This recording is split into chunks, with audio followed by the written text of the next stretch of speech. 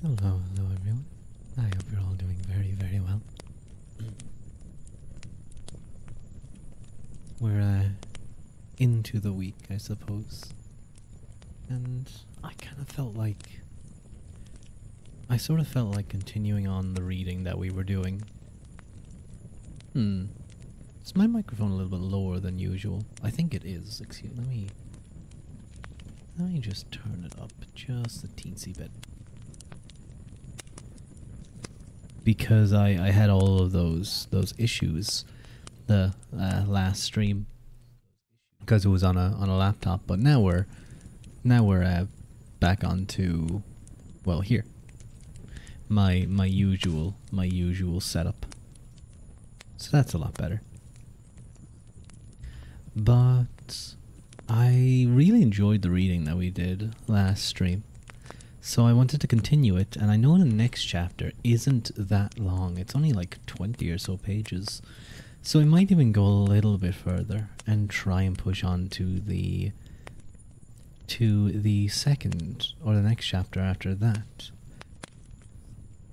We're going back on our medieval Ireland writing, or medieval Ireland book. Last stream we looked at land use and economy. Now, technically this is the second reading stream, and the first of last stream was the first, so I will say that technically we didn't start here. Oh, we didn't start last stream, because I started reading this book first, and I decided I was going to actually read it on stream after I finished the first 30 or so pages, because I thought it was very interesting, and I thought it would kind of fit my style. And sorry, I'm weirdly foggy brained today. I don't know why.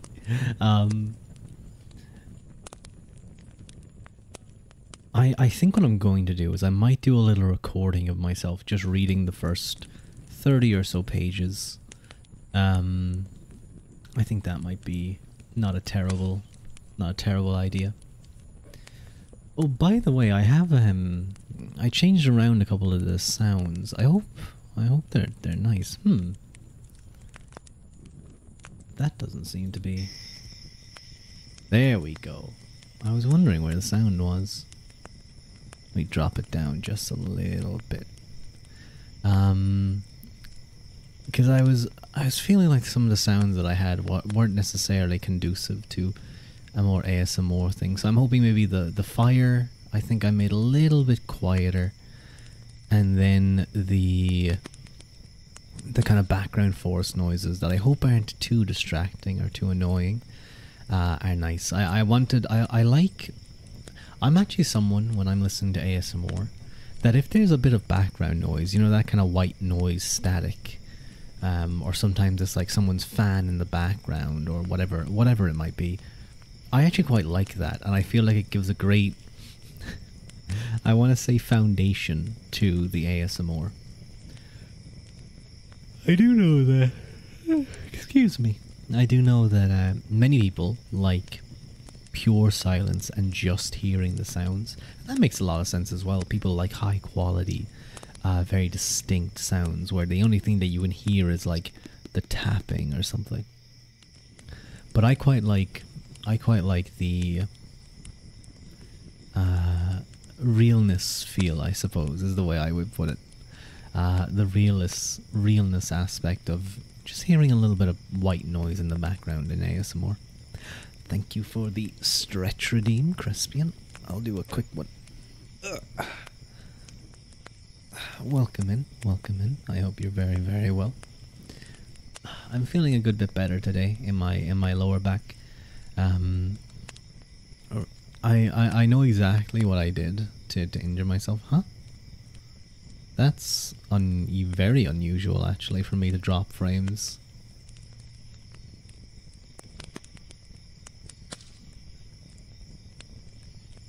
Like that. My connection. Okay, there we go. There's my connection back. That was quite a surprise. Odd. Anyway, I'm sure it's fine.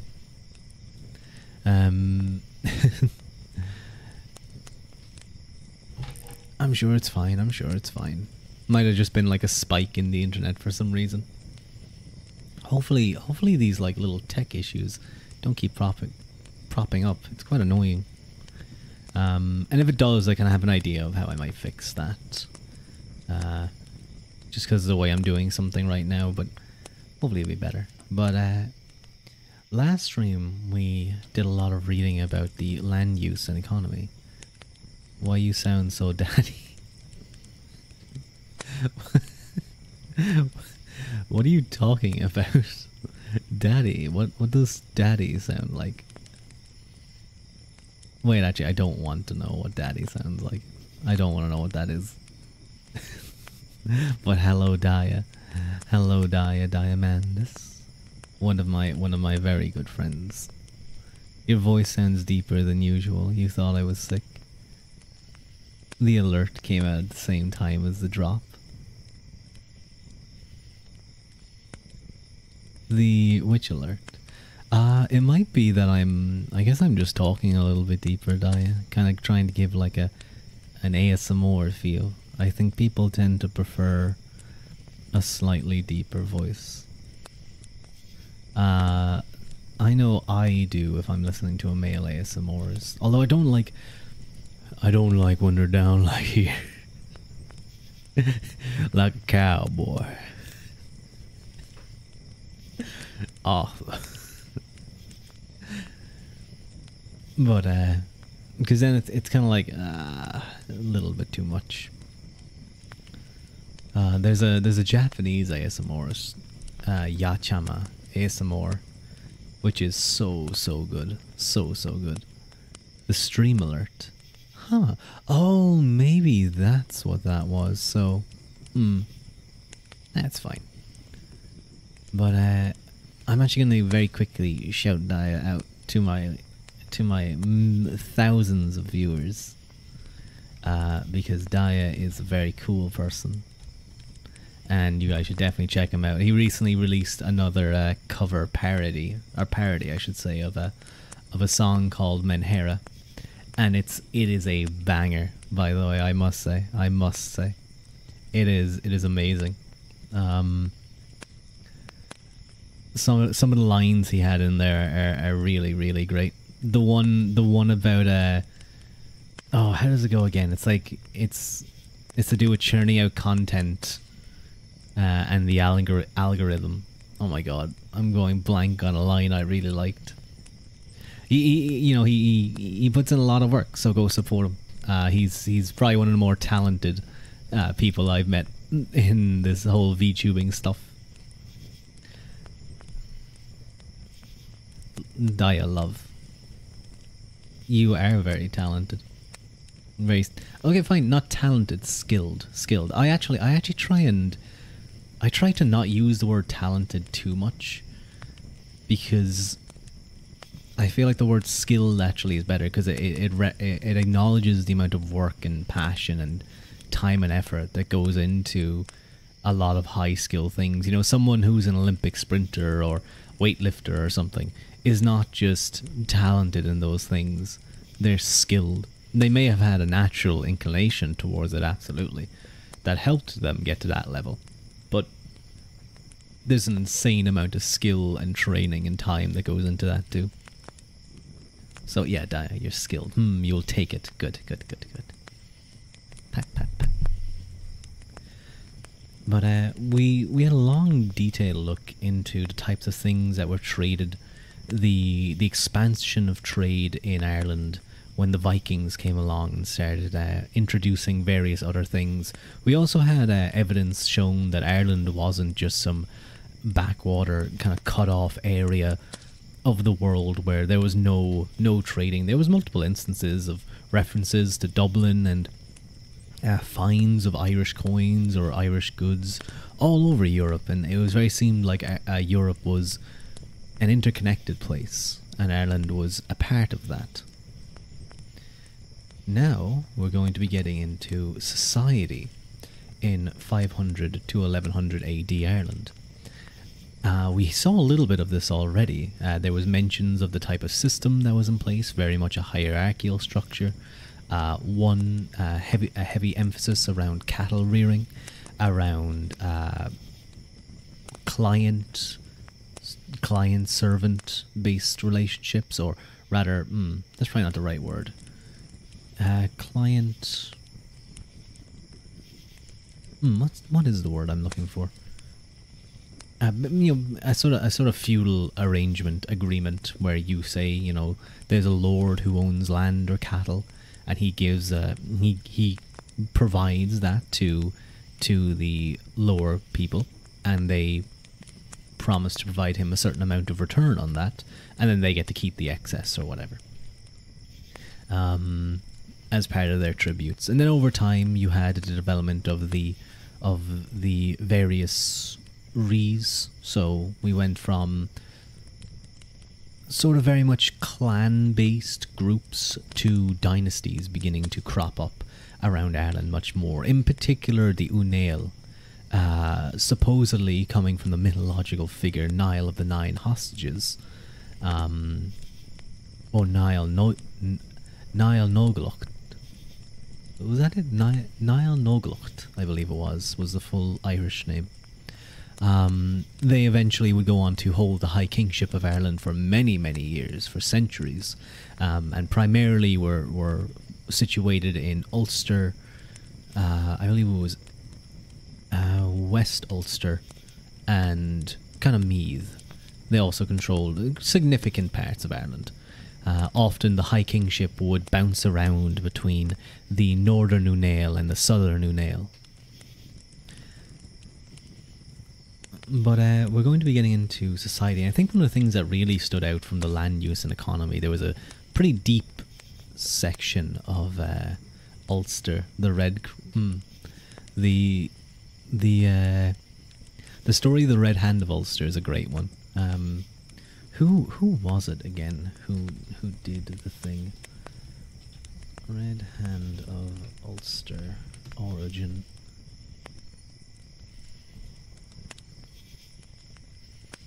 Was it Niall actually?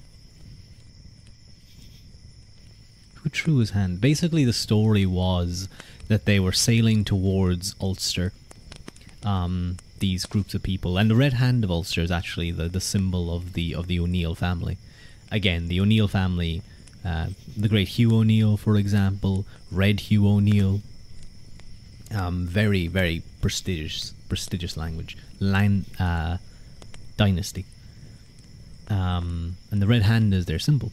But the story goes anyway that they were sailing towards this, and the shout goes up that the first man to put his hand upon the land would be king, or would claim ownership. And I believe it was two of them who were out in front and they were racing for it. But one of the kings realised, or one of the chieftains realised, that he wasn't going to make it. The other guy was going to beat him. And so, in a fit of quick thinking, he cut off his own hand, and as it streamed bloody and red, he threw it from the boat and landed on the land. And so it was his hand that touched the land first, and so it was his place to claim it. It's a pretty fun story. Who cut off their hand? So it seems to be it depends on the story. Sometimes it belongs to one of the O'Neills, or Niall of the Nine Hostages himself, or is another person. Niall Noigalocht. Yeah. Anyway.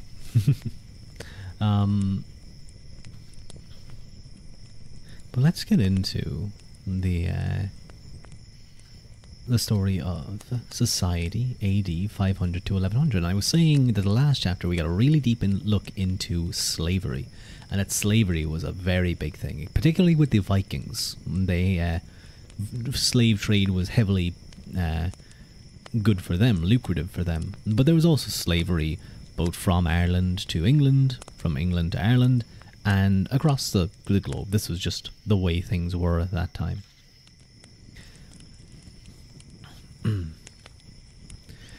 Despite popular stereotypes that early Celtic-speaking societies were more egalitarian, our sources reveal early medieval Ireland had a highly stratified society.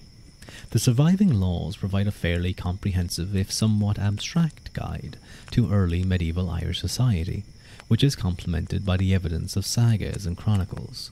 The titles of more than 100 Old Irish, and there's Old Irish, Middle Irish, and then I think then it gets into, I don't know if it's New Irish, but like the thing that's closer to modern Irish. So when it mentions Old Irish, it doesn't just mean, oh, it's old. It's specifically a type of a version of the language that was there for a long ago. Old Irish law tracts composed 650 to 750 AD are known. Roughly a quarter are concerned with status and social categories. Status even figures prominently in law tracts that were ostensibly written on other topics. Early Irish lawyers devoted much time to the classifications of rank and its concomitant elements. They provided a tally of compensation due to a victim of insult or injury, which was to be paid by the criminal or his family. Ogham runes and such. It probably was a language that was spoken around then. Of course, later on, like I imagine that Ogham was, one of the first things, and then once written language really came around, then you had this Old Irish that these law tracts come from.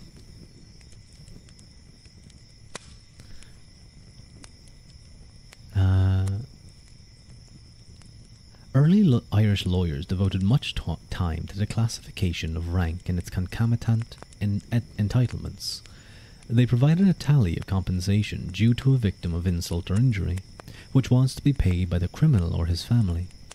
Each person had a body price according to his or her rank, and also had an honour price. The honour price was a form of compensation if someone was publicly insulted through damage to his or her property. People might forfeit their honour price by acting in a manner inappropriate to their station. For example, if a king performed manual labour with a spade. The laws portray a society that obsessed over status and codes of behaviour. A crime against someone of high rank brought a much greater penalty than a crime against someone of low rank. Similarly, the oath of someone of high rank automatically outweighed the oath of someone of lower down the pecking order. Across the board, the law gave greater rights to those at the top of the hierarchy. The purpose of early Irish law was not to be fair, but to limit violence and disorder in a society that lacked strong state institutions. The law operated primarily through private arbitration between kin groups rather than public enforcement. The status of an individual was linked to his or her family, which was quite broadly defined as the descendants of a common great-grandfather. The kin groups might be entitled to receive or pay legal compensation, which gave it a vested interest in exacting justice if one of its members was a victim of a crime. Similarly, it gave the kin group an economic incentive to discourage members from wrongdoing. A family of low status received little compensation if its members were the victims of a crime, for they had little means to stir up trouble if they were dissatisfied with a legal decision, whereas a powerful family could wreak havoc. The harsh consequences of the system was that families lower down the social scale were at risk of being attacked with relative impunity by those of higher status. The social rules, therefore, motivated vulnerable classes to seek protection of the elites through citizen clientship or other contracts. There was also an incentive for people to try and enhance their social status, but this was not easily done. Even if a person overcame the disadvantages of his birth and acquired significant wealth or influence above his rank, the elevated position needed to be maintained for 3 generations before the increase in social rank was recognized by law. The laws, to a large extent, served to protect the exclusivity of the elite. So we're seeing a very hierarchical, very aristocratic-driven society. And one of the interesting things is the king. Now, of course, who knows how it was in practice, but the king actually wasn't necessarily the only person whose status was the same level as him. I can't be certain, but I believe the Philly, the poet, and the druid or the priestly class was also considered a level of rank equal to the king. Bread and law hierarchy. Let me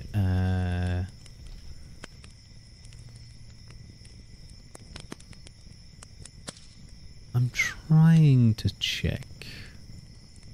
You know what? It's probably going to go through it. So rather than me trying to find this online, let's go through the book.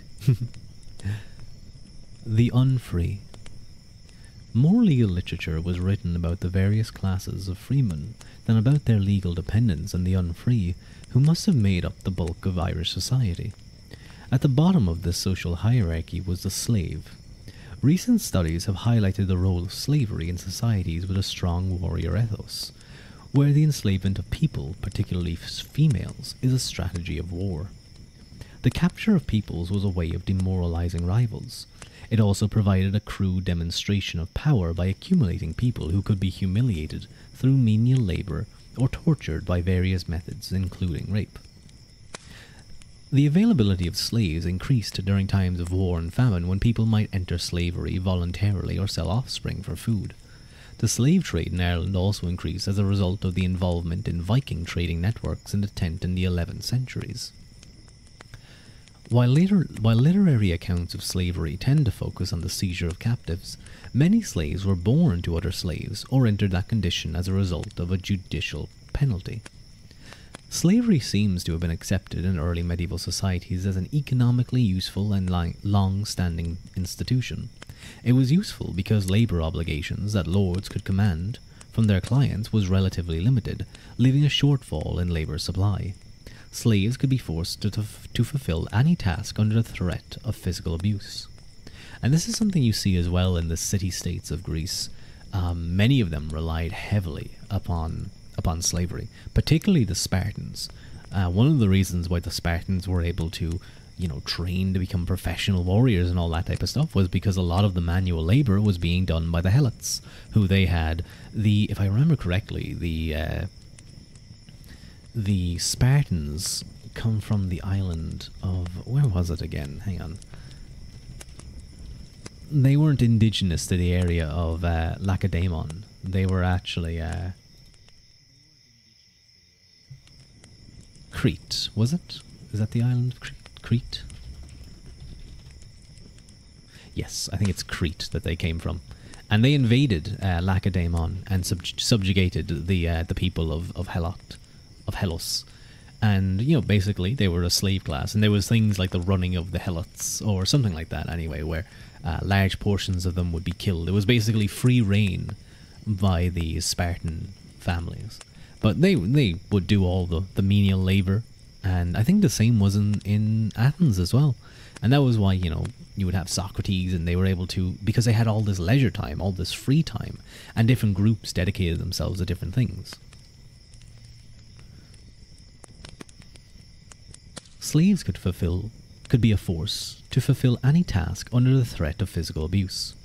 There's no evidence for large-scale gang labor. Rather, they might work individually or in small groups as farmhands or domestic servants. The socially embedded nature of slavery is indicated in literature. In the saga Ectra Macin Nedoch Mumadun, The Adventures of the Son of Eachod Mugmadon, the mother of the 9 hostages, progenitor of the powerful O'Neill, was said to have been a foreign captive. She not only bore the child of her owner, but also contended with the jealousy of his wife, who tried to make her existence as miserable as possible. The ubiquity of slavery is also reflected in legal references to the kumal, or female slave, as a standard movable unit of value, along with the dairy cow. Slaves might escape their condition through manumission by their owners.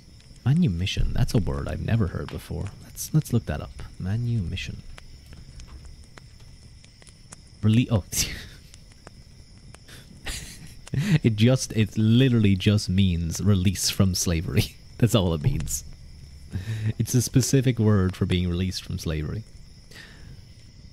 Manumission by their owners, escape or accumulating private wealth, but the majority of it must have been a lifelong condition. Above the levels of slaves were the half-free. We're getting into specific terms in Irish, so I hope I will be able to. And the thing is, these were probably old Irish terms, so the actual pronunciation might be vastly different to the way I'm going to pronounce it, or at least significantly. The half-free were individuals of free descent, but who lacked an honour price or land, and so they lacked self-sufficiency. Their lord had legal responsibility over them, and was liable for their fines, but he was also entitled to their compensation. Thus the half-free were able to make legal contracts without their lord's permission. The lord could also impose any labour requirement upon them. Within this category were tenants at will, or foudry. Tenants at will, foudry.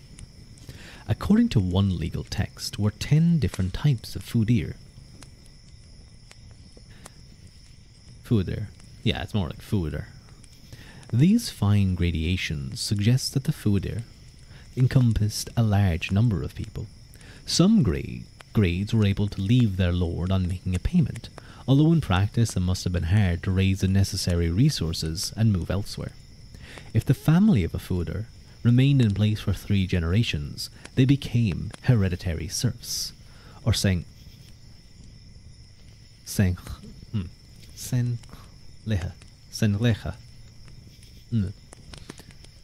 Yeah, some of these spellings are a little bit awkward versus normal Irish.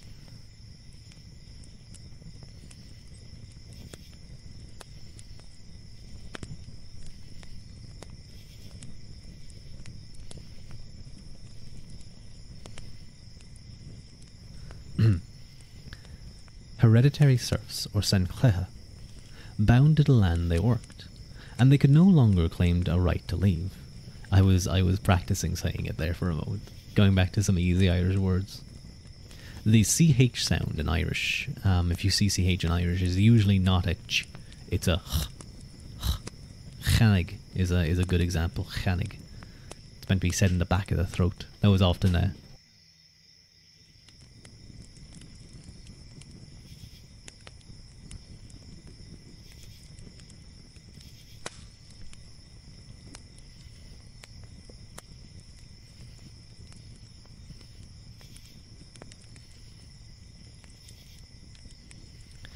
Excuse me, I had to answer something very quickly.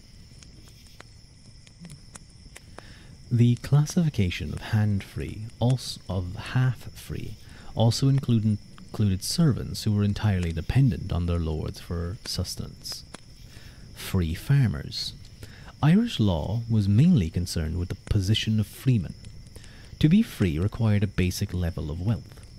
According to the old Irish law text, Gablach, branched purchase, the O'Care, or low level of freeman, had his own house and outhouse, land worth 7 cumala, equivalent to 21 dairy cows, and remember a cumala is a female slave, and livestock to the total value of 7 cows, a bull, 7 pigs, 7 sheep, and a horse. He also had to possess a share in a plough team, a kiln, a mill, and a barn. At the upper end of the scale, the mrigger, or mrigfer,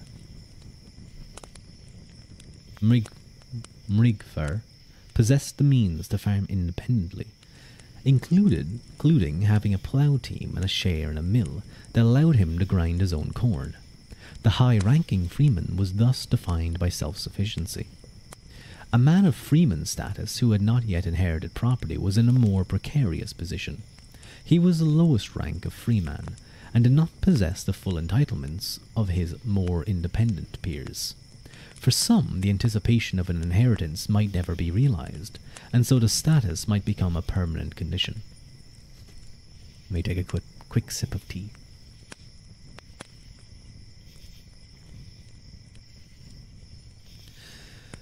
Freemen were expected to enter into contracts of clientship. They could have more than one lord, as long as their primary allegiance was identified. In return for an advance of land and stock and legal support, the client provided food, rent, and services, as well as contributing to his lord's status. The law defines two types of contracts between a lord and a client, which might vary in duration. Base clientship could not be terminated prematurely without penalty. It involved a range of obligations, including manual labor.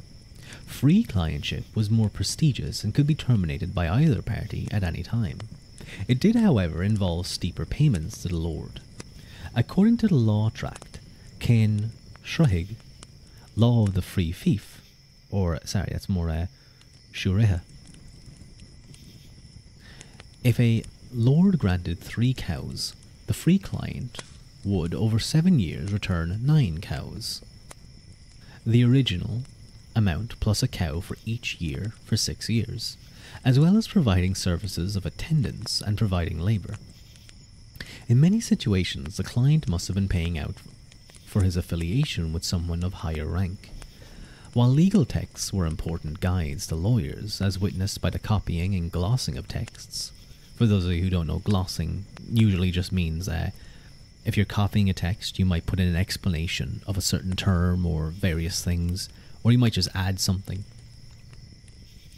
to the side. You wouldn't be adding it to the main body, you would just gloss the side of it. The detailed prescriptions relating to social rank varied from region to region. It is hard to believe that the terms of agreements were not subject to negotiation between individuals, with preferential terms given to a client of good standing or a kinsman, or with adjustments made according to economic conditions. According to the text, Cén Aclina, it was preferable for lords and clients to be kinsmen. A woman born to free parents generally did not have the same rights as a man. According to the old Irish tract on Dira, honour price, quote, her father has charge over her when she is a girl, her husband when she is a wife, her sons when she is a widowed woman, with children. She is not capable of sale or purchase or contract or transaction without the authorization of one of her superiors. While the woman was assigned an inferior position, there were exceptions to this statement. A woman had control over her own personal property, and she could inherit a life interest in lands if she had no brothers. On her death, the land would revert back to the kin group. A family landowner shared some of the same rights as a male counterpart, a female landowner. She was allowed to veto contracts of her husband if they seemed unwise. A woman could also rise to high position independently from a husband through the church as an abbess, or through practicing a craft or skill. And this is something actually that is seen right the way throughout the medieval world in Europe as well. There's a great book, I read it on this stream actually, that was those terrible Middle Ages, and it talks about that many women actually had significant power and influence as abbesses and as sort of leaders of monastic and church areas.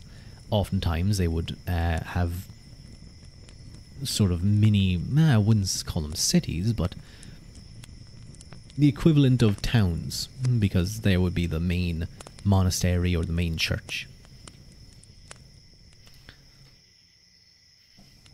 Often this was specific monastic groups, nunneries.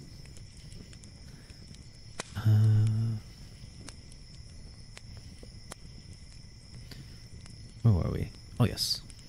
For the most part, though, the laws assume a woman to be married and to undertake farm work as well as child rearing. Non-farming classes. The law tracts also dealt with classes of society apart from those who worked the land and those who owned it. These included professionals whose vocation was passed down through generations. The learned class comprised lawyers, clerics, and poets. The lines between these vocations could sometimes be blurred. According to Urecht Beck, small primer, the highest grade of judge needed to possess expertise in traditional law, poetry, and canon law. A judge might be one trained within the church or a secular law school. There seems to have been an official judge for every tua, who was chosen by its king and always in his company. In addition, there were secular judges or advocates who could be hired for a fee to adjudicate or arbitrate in legal matters. Clerics had recourse to canon law, but their status is also recorded in secular tracts, which may reflect ecclesiastical influence on Irish law.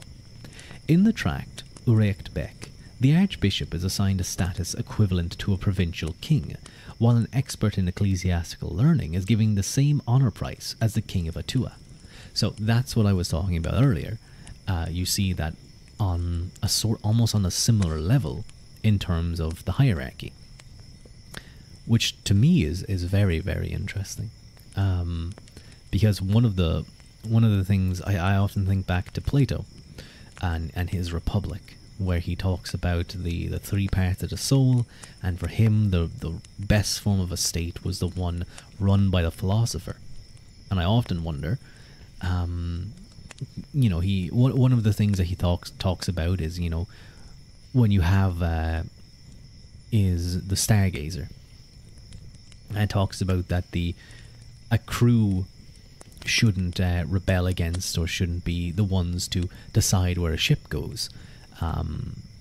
Rather, it should be the stargazer, the one who has the knowledge to understand how to read the stars and direct the ship properly, who has knowledge of and can guide them.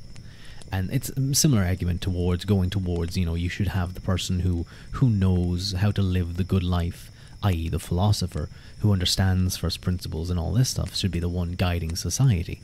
Now, I've always had a little bit of a question for Plato on this one, in the sense of, would an individual who is a philosopher, who is deeply involved in that type of stuff, would they necessarily be a good leader? Now, I'm sure a fully realized philosopher could be, but I often question if there's potential that the skills that make a good philosopher and the one who could get down to such principles that Plato talks about, and a good leader, are oftentimes very different skills and may require very different abilities and education systems. And it makes me think, the Irish hierarchical system, and obviously, I'm not saying that it was a good thing in the sense that, there were slaves and there was very much unfree people. That's not good.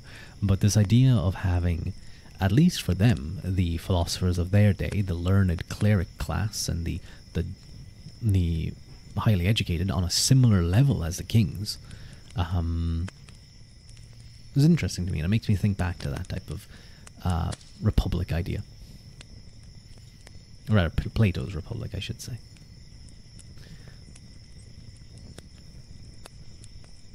Where were we? Ah yes, here we were.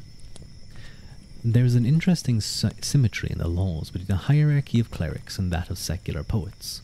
The late 8th century law tract Urecht Narir, primer of stipulations, lists 7 grades of fila, or learned poets, and the 3 subgrades. This follows a structure of 7 grades of clerics and 3 subgrades, found in Collectio Canonum Hibernicis, and in various forms across Latin Europe. The skilled poet was defined by the term fila, which literally means seer. The term reflects a perceived overlap in early medieval societies between learned and supernatural powers. While the Druids were purposefully denied status in early Irish laws, but their continued existence is hinted at in early texts, the role of fila in Irish society adapted to the new order. Poets held important social functions in Christian society, including the praise of kings, storytelling, and memorization of genealogy and history. Their position was often complementary, rather than antagonistic to the church. Members of the learned class were able to ascend their respective career structures through study and merit, although family connections helped. Poets, like clerics, were able to cross political boundaries and maintain their status. This freedom of movement was important for the spread of knowledge, and it meant that these members of those professions often served as ambassadors as they travelled between royal courts.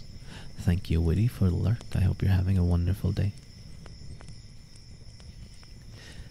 Poets could also be classified as entertainers. The main difference between the high-ranking Phila and the lower-level bards was that the former were scholars, and the latter were not. At the end of the poetic ranks were those who composed satire. Their performances, then as now, were irreverent and could threaten political and clerical elites.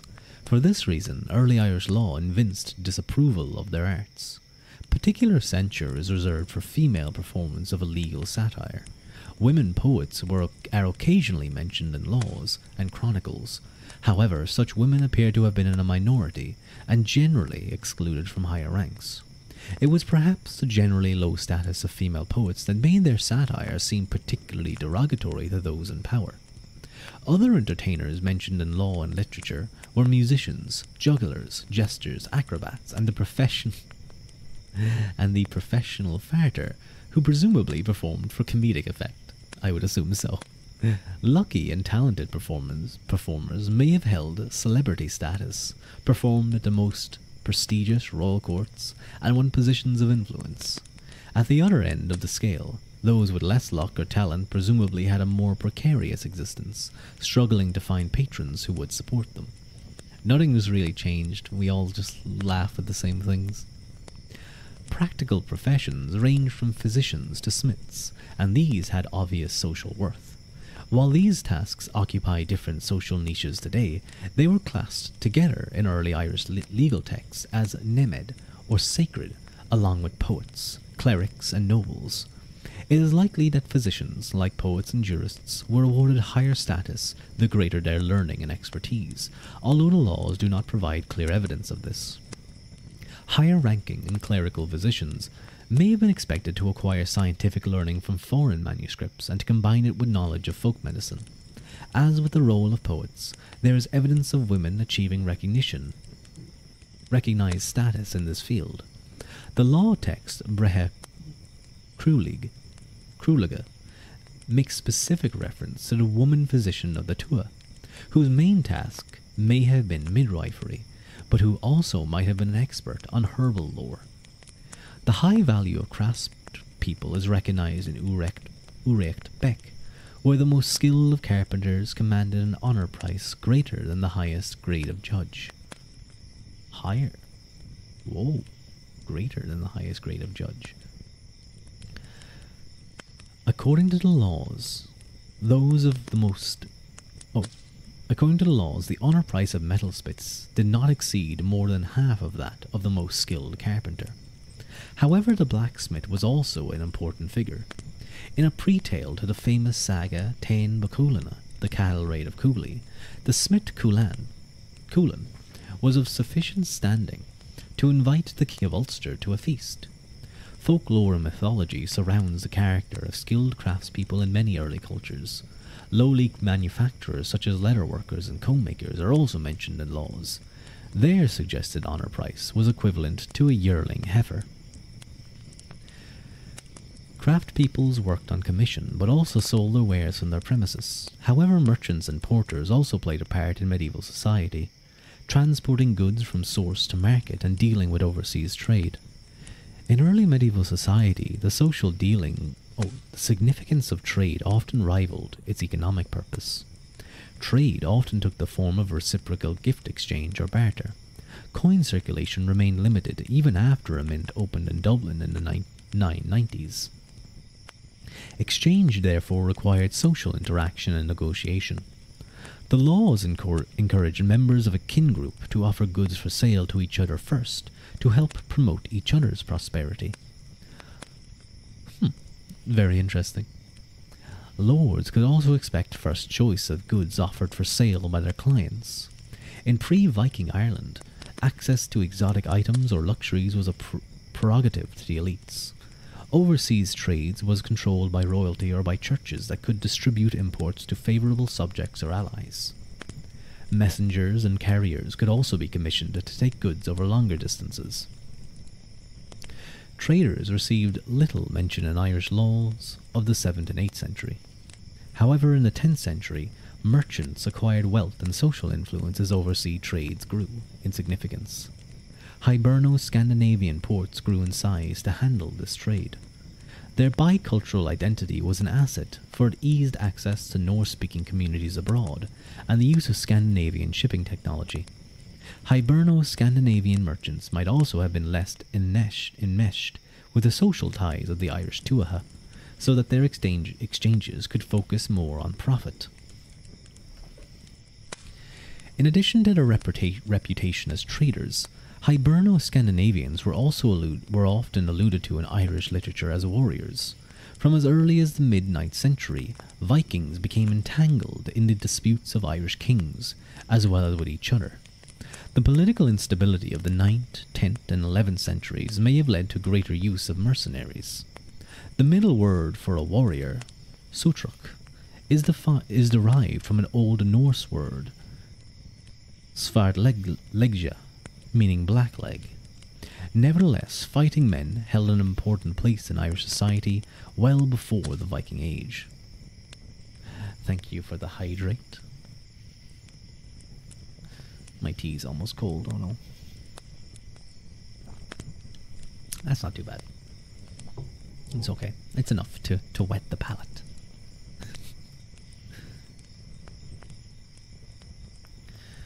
Laws refer to royal bodyguards who helped protect the court and the king's body from harm. Saints' lives and sagas also refer, often disapprovingly, to warrior fraternities who lived on the margins of society and lived by plunder and through offering service as mercenaries. These groups were often known as fianna. The taking of arms was a rite of passage and a sign of free status. For young men of free stock who had not received their share of kinland, the warrior lifestyle offered a transitional stage between youth and the entry into respectable membership of the Tuatha. Warrior bands may also have provided career paths for outlaws, renegades, and outsiders. It was a high-risk choice, but potentially it offered high rewards. The mobility, risk-taking, and violence of the warrior made him a popular figure in literature, as shown by the stories of Cuchulainn and Finn McCool. Talented warriors could elevate their status from commoner to a low grade of lord by being appointed to oversee blood feuds between Tuatha. Another means of increasing social rank was for wealthy individuals to take on the role of hosteler. This was a non-military role that required a man to maintain a house on a public road that offered hospitality to all, according to rank, as frequently as it was commanded. If the hosteler owned twice the property of a lord, he obtained equal status. Hostels must have served an important role as meeting places. They are the settings for dramatic conflicts in Skella, Muckmacdaho, the tale of Macdaho's pig, and Togel Bridna de Derga, the destruction of the Derga's hostel. This may reflect on the real risk of bandits and brawls in such places. To run a hostel may have been an expensive, demanding, and sometimes risky enterprise, but it offered a route for social climbers in a highly stratified society. Lords, kings, and consorts.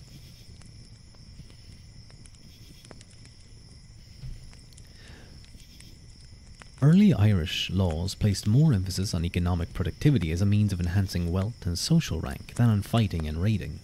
This predisposition may reflect clerical influences, for warfare posed economic and moral dangers to the church. If a non-noble freeman accumulated sufficient wealth to distribute fiefs and acquire clients, he could secure noble status for his male descendants. According to the law text Crit Goblach, the lower grade of lord was a man who had a minimum of 10 clients, 5 in free clientship, and 5 in base clientship. The highest grade of lord had 40 clients. However, the possession of wealth and clients over several generations was not the only characteristic of lords.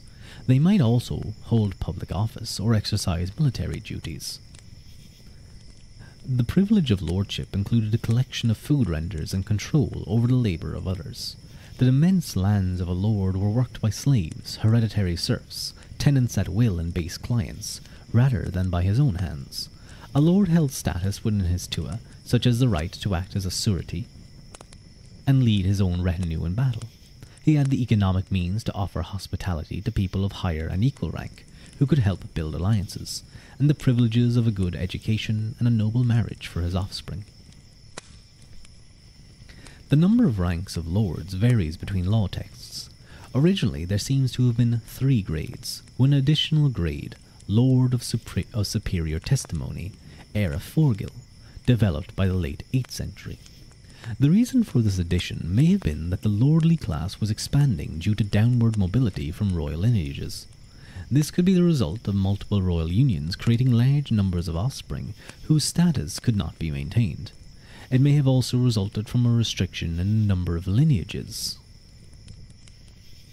that held royal office as power became more centralized. Leading noble lineages could hold the honorary title Regdamna, or royal material, which suggests their royal ancestry. While some of these lineages may have been contenders for royal status, over time this title seems to have become a consolation prize for those excluded from power. At the top of the social hierarchy or kings, their power was said to extend beyond society into the realms of the supernatural. To unlawfully unseat a king might therefore cause natural disaster, but also the king himself had to follow rules and respect inherited taboos to keep the natural order in place. This overlap between myth and law was most clearly demonstrated in legends concerning the kingship of Tara. And you guys can look at the Hill of Tara in County Meath. There's an image here, but I didn't have it prepared, I'm sorry. The origin of these myths relate to the idea of the king as a symbolic spouse of the goddess who represents his kingdom. This sacred marriage is a phenomenon with Indo-European parallels. However, the sacral role of early Irish kings was also linked to the Old Testament examples, including David and Solomon. The king was not free to act as he pleased, as his rule was hedged around by supernatural and social prescriptions. In Ireland, the king did not write the laws. This was the job of clerics and professional lawyers.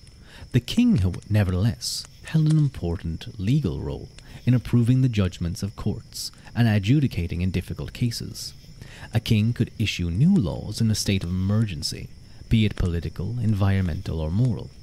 A number of these laws were linked to the church. Examples include Céan Dari, which sought to prohibit cattle raiding at a time of social disorder in the early 9th century. Different grades of kingship were recognized in early Irish law. The lowest grade of kingship was the ruler of a single community, or a tua, who commanded an honour price of 7 cumula, or female slaves. And remember that for someone to be considered free, the amount of land that they had to, I think it was like their total assets had to be around 7 cumula. So this one guy has the honour price. If you besmirch his honour, you have to pay the price of a free man.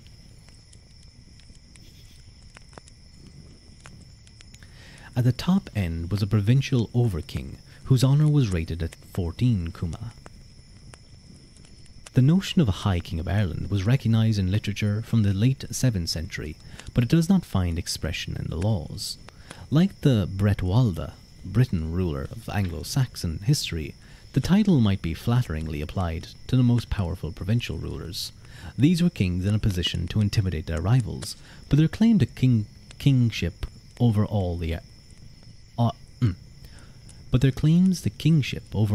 Irish lacked political substance. Ireland did not possess a centralised monarchy in the early Middle Ages. During the period under discussion, and this is something actually that you see in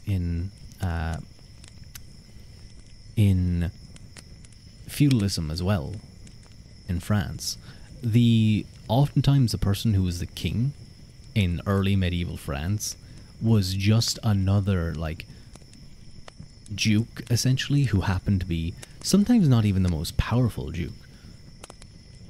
It was just a case of this was who people saw as king. He was a person that most of the other groups kind of gave fealty to, often in a very tense situation.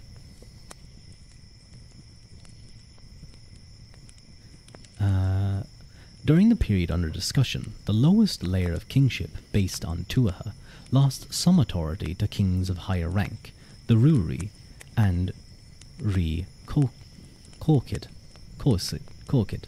sometimes serving as their agents and becoming king to the level of lords in other parts of Europe.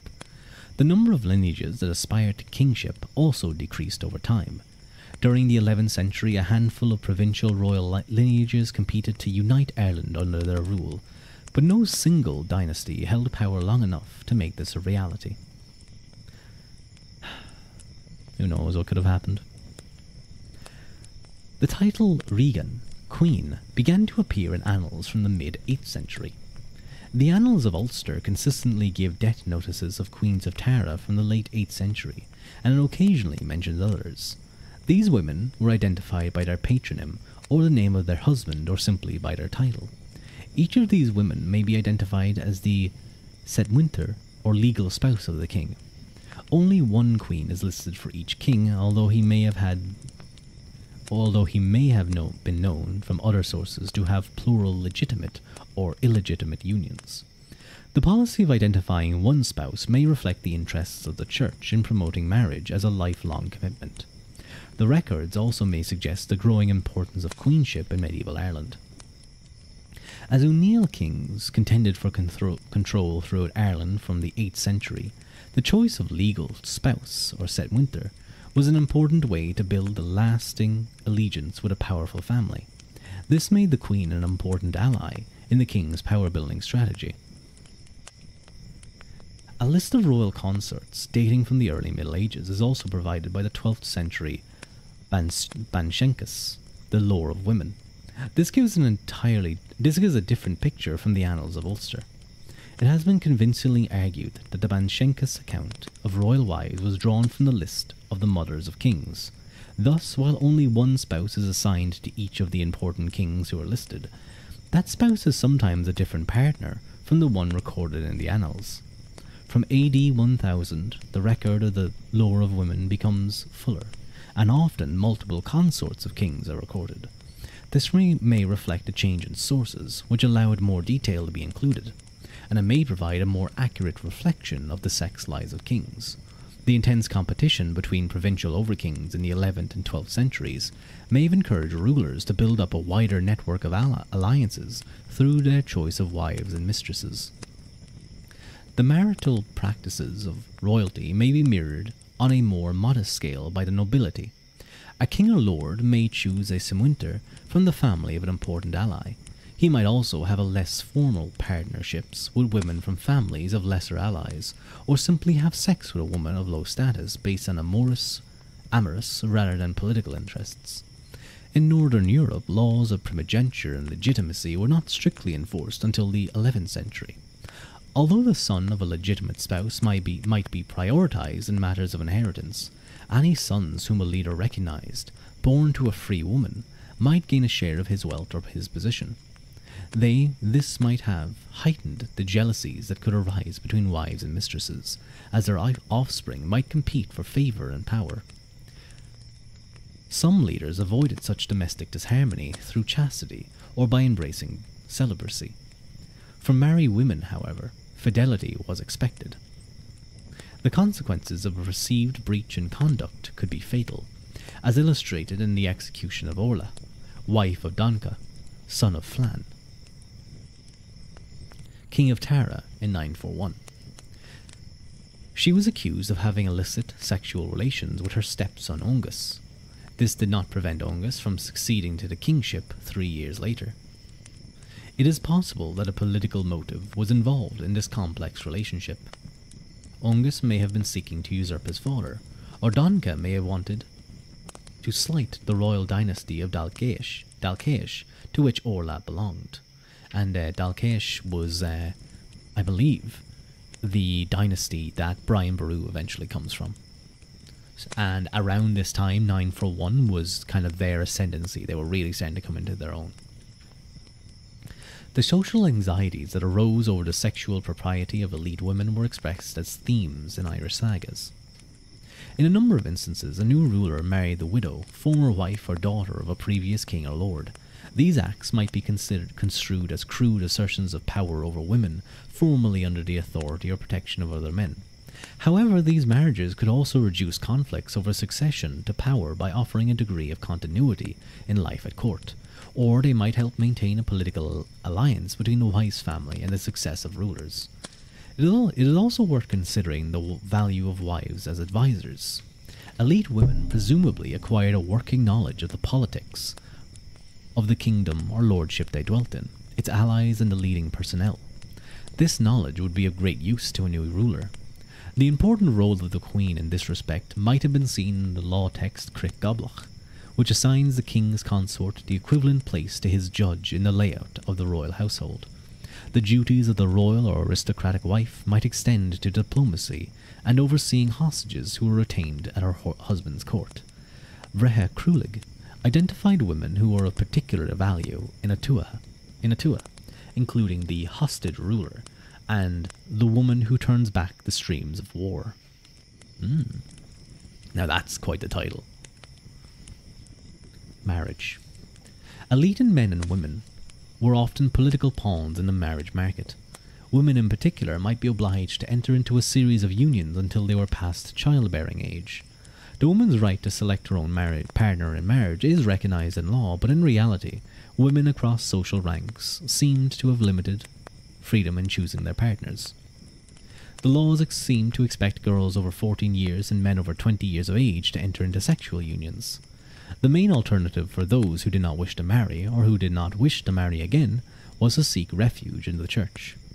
Early canon laws suggested clerics could also marry, although sexual relations might be forbidden for priests or higher-ranking clergy. In the late 11th century, the influence of papal reforms which demanded clerical celibacy was felt in Ireland. However, that proved to be difficult to enforce. There were evidently some divergence between what the church and secular laws might define as marriage. The law of couples, Cain Lanamna, identified nine forms of union, ranging from marriage of joint property between partners of equal rank, to sex between two people who are insane and therefore incapable of raising a child. There was a distinction between having a legal spouse, what the church would recognize as a marriage, and other forms of sexual union that might produce offspring. These alternative unions were legislated for in secular law so that the woman and her children received some legal protection. The laws presented the picture of the ideal marriage as a monogamous union between partners born of families of equal rank. However, there was little equality within marriage. In Cain Lanna, the relationship between a husband and wife is likened to that between a teacher and a pupil, a church and its monks, and a lord and his base client. Thus, the male head of the household legally wielded authority over his wife, his children, and his slaves. While partners may have been born of equal wealth and status, the honour price of a wife was half that of her husband. That of a concubine was a quarter. The type of union that remained, or the type of union between a man and woman, determined the level of association that remained between a woman and her kin.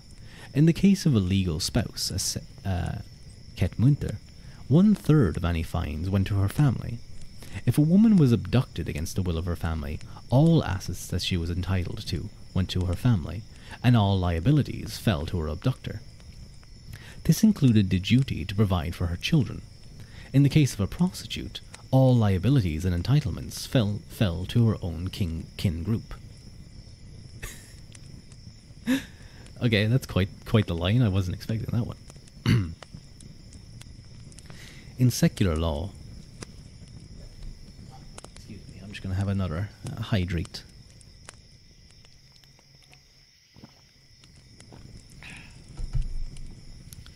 In secular law, marriage was perceived as a contract involving rights and responsibilities and property. As part of this contract, a man was expected to pay a bride price to the father or guardian of his intended spouse before witnesses. The woman was entitled to keep a share of her bride price. Her family was also expected to contribute property, and normally the woman was expected to move into the man's household. If the couple split without blame, the bride price was kept by the bride and her family, as was the share of property she brought to the union. The man retained his property, and the profits of joint labour within the marriage were split. These rulings revealed different expected gender roles, with the wife being more involved in the tasks of milking, food processing, and cloth manufacturing, and the husband's role relating more to the cultivation of crops and the care of livestock. The household economy of medieval Ireland thus bound man and wife in a mutually dependent relationship. In addition to its economic utility, the main purpose of marriage was the production of offspring. Where grounds of divorce are discussed in legal texts, these often relate to matters of fertility and child rearing, or the insult to a partner through theft, slander, or infidelity. Where one party is seen to carry the blame for a divorce, the share of property that partner takes away from the union is reduced. In the late 11th century, the secular laws came under criticism from church reformers, who wished to ban most grounds for divorce, and to make all forms of union, apart from the first official wedding, illegitimate. The importance of family is defining... this is under the heading of inheritance. The importance of a family as defining individual status and providing legal protection has already been touched upon. It also determined access to kinland in wealthier families.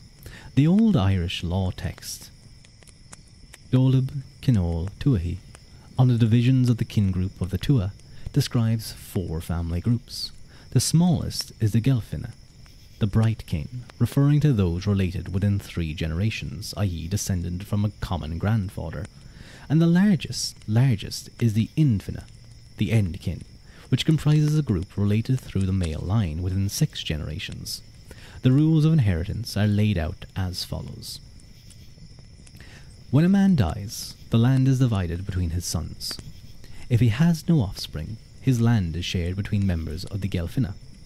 If there are no relatives related within 3 generations, then 3/4 of the land is divided between relations within 4 generations, the Durfine, true kin, and the remaining quarter is shared between those related within 5 or 6 generations.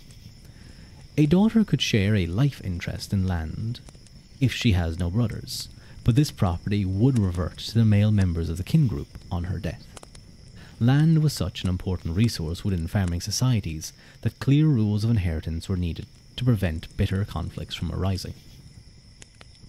Scholars have debated the mechanisms of kinship and inheritance, but the evidence of Dolab Kinol Tuahi may be best interpreted as following the principle that the Gelfine was a kin group that comprised up to 3 generations of living adults. Membership of a kin group changed through an individual's lifetime, just as the family we are born into differs in its membership from the one that exists when we die. A man might expect to belong to 3 different Gelfine within his lifetime. When he came of age, he would join the Gelfine defined by common descent from his grandfather. When his sons reached maturity, his Gelfine would be defined by those sharing common descent from his father. When his grandchildren reached maturity, he became the defining figure of his Gelfine, binding all men descended from him in 3 generations. If a man lived to see his grandsons mature, his total kindred extended to the maximum extent recognized by law. This is the end kin, defined by 6 generations, comprising all the living descendants of his great-grandfather, extending down to the generation of his grandchildren. The importance of kin groups in defining land inheritance is reflected in the name of places in the Irish landscape. Thousands of townlands still bear the names of families who once owned them. Regarding the division of land, the principle was that sons took an equal share in the lands that had belonged to their father. However, sons of dubious paternity, or who were bad sons, could be excluded. Daughters would usually only receive a share of movable goods, so that the kinland was retained in a line of patrilineal descent. The Church seemed to have favoured eldest sons in matters of inheritance, and an old Irish legal commentary assigned the paternal house and farm buildings to the eldest son. However, this might not always have been observed in practice. The laws also allowed for a share of property to be granted to the Church. Naturally, there was a risk that through population growth in successive generations, the share of kin land would be whittled down to the point where families risked losing wealth and status. This was in part compensated by the redistribution of lands within the kin group when one of the male members died without offspring. It could also be offset by the acquisition of more land. Land purchase is not well documented in early medieval Ireland. Communal memory may have often been sufficient to confirm transactions. However, a pan-European trend towards greater use of written documentation in the 11th century encouraged the use of charters in Ireland. One example, copied into the Book of Kells, records the purchase of land around 1092 AD in the parish of Dunamore, County Meath, by a Ua Bresleyan, priest of Kells, and his kinsmen. As well as land and movable goods, professions and offices were often hereditary. Any male members of an office holders d'Urfina might inherit the title, which could give rise to a large number of contenders. This could lead to conflicts between candidates, particularly in relation to the office of kingship. These rules worked to help ensure that professional and official dynasties did not die out, and that from a pool of eligible candidates that the most worthy might succeed. In relation to kingship, some laws sought to limit the sexual activity of kings, perhaps in a bid to limit the number of offspring. For example, a king might not go out alone, lest a woman claim that he had fathered a child on her. Laws also favoured the position of the king's official wife, Cetmwinther, and by granting her greater esteem, this may have given some advantage to her offspring in matters of succession. If the Cetmwinther came from a powerful family, this would improve the chances of her sons succeeding the power. The risk of violent succession disputes was also diminished when a royal heir was chosen during the king's lifetime. Succession often favoured the oldest male son or grandson of a previous ruler. Older candidates had had the opportunity to acquire relevant life experience and build up their network of supporters. A royal candidate also had to be publicly recognised for his personal excellence, the old Iris Fabas, and charisma.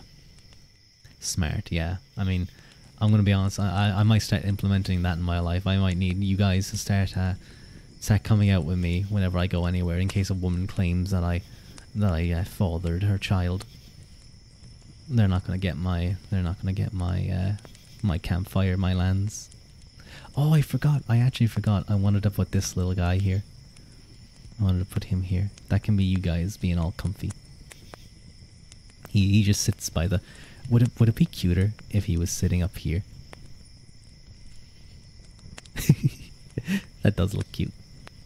He's sitting on a little log. Hang on, I'm gonna move him down just slightly. Cute.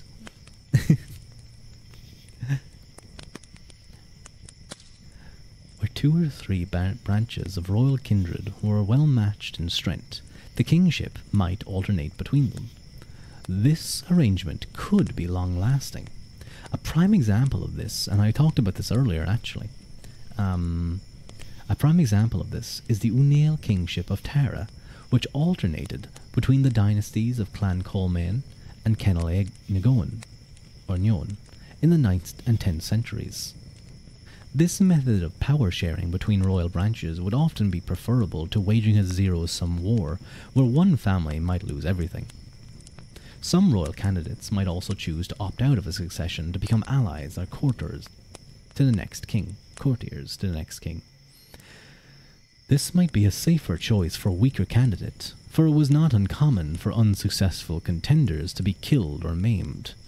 It was common for an unsuccessful claimant or excluded lineage to be compensated with a position in the church. While early Irish royal succession is often portrayed as chaotic, there was a clear rationale to the system, which sought to elevate the most able candidates to power, although it was not always successful in limiting conflict between rivals. In the last section of this chapter, fosterage and alliances. To mitigate the risks of conflict or downward social mobility, alliances could be formed across kin groups. It seems to have been normal practice among the wealthier classes to send children away for a young age to a foster family or church. This practice helped form alliances by building intimate links between the children's family and the households or communities that received them. The institution was also regarded as beneficial to the child's education. Furthermore, it could reduce emotional tensions in households where children from one father but different mothers might otherwise live together. The period of fosterage began before a child reached 7 years of age and continued until the age of 14 or 17, according to different accounts.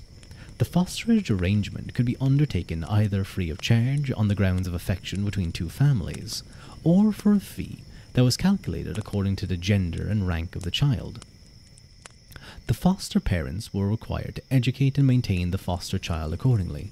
For example, the daughter of a noble is taught sewing, but the daughter of a high-ranking farmer is taught bread making.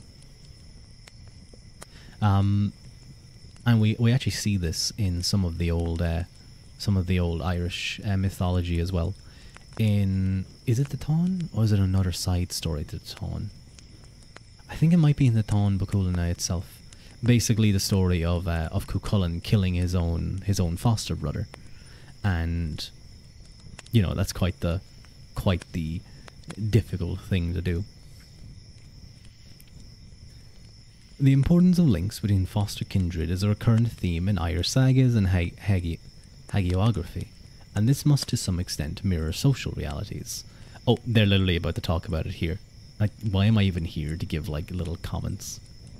One of the most poignant scenes in the saga Táin Bacúlna, the cattle raid of Cooley, is when the warrior Cuchulainn is forced to kill his foster brother, Ferdiad, and utters a poetic lament over his dead friend. Fosterage and marriage were forms of artificial kinship that could bind families across political boundaries, but these relationships could also be strained by the changing course of events. Alliances between families or polities might be formed for a temporary goal, such as a military campaign against a common enemy. Relations could also be formalized by treaties. Chronicles give many instances of agreements being made to end or prevent wars. Taking the second decade of the 10th century as an example, peace was made between Ive, over-king of Ulster, and Niall Glundubh, over-king of the Northern O'Neill, in 914. In the following year, Niall extracted a pledge from the sons of Flansinna, over-king of the Southern O'Neill, that they would end the rebellion against their father. In 918, the king of Northern Brega made an alliance with Vikings in a bid to protect his kingdom, but this failed and he died fighting the men of Dublin alongside Niall Glundubh in the following year.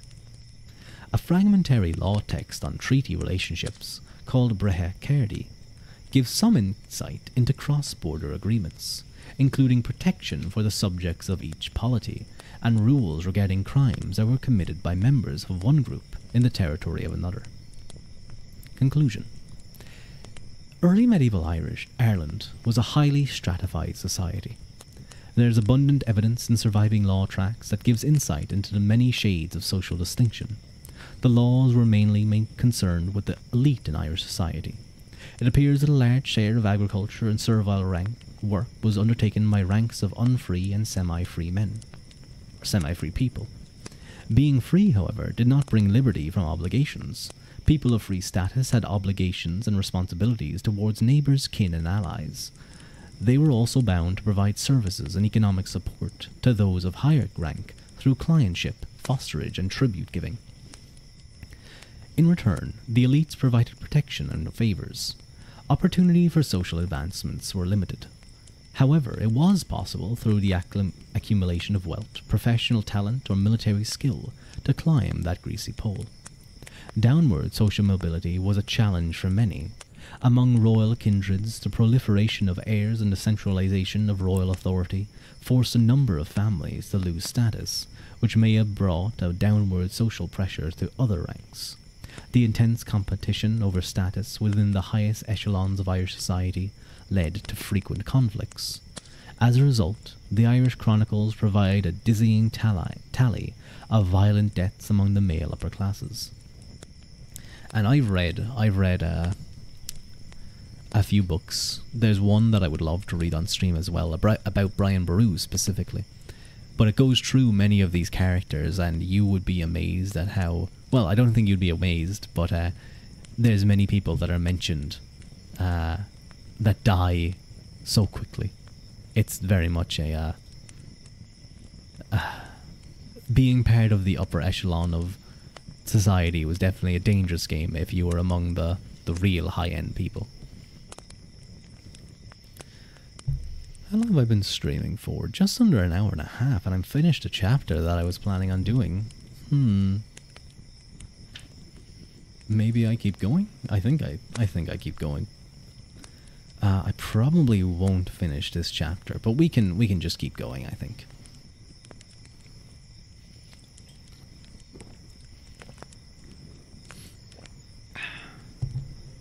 At least for another half an hour, because I do need to be up early tomorrow. Earlier than usual. Ugh. The next chapter looks at politics from 500 to 1100. Ireland is lucky in the richness and variety of sources that allow analysis of early medieval politics. These include chronicles, law texts, and genealogies. The nature and practice of kingship was the focus of much literary composition. There was a plethora of kings operating at any one point in time in early medieval Ireland, as power remained fairly localised. Therefore, the island's political development is best discussed through the lens of different provincial histories. An overarching theme during the early medieval ages was the rise of the Unail dynasty and their subsequent failure to secure an kingship over all Ireland. The rise of the Dalgaish of Munster, who sought and nearly won control of all Ireland under Brian Boru at the start of the 11th century, shattered the ambitions of the Unail. By the late 11th century, the overkings of Connacht and Leinster were also competing in the race to win island-wide control. And there's some discussion in that book that I've read before about Brian Boru that talks about his dominance over the Unail to really challenge them may have been a massive break in tradition that may have encouraged other kings to vie for that position, to truly cement themselves. And I think he makes a very persuasive argument that this was essentially Ireland in its moments of centralisation, that had it gone on for another few decades or so, decade or two, you possibly would have seen the proper arisement of a truly national kingship with full authority all over Ireland. But that's another book for another time.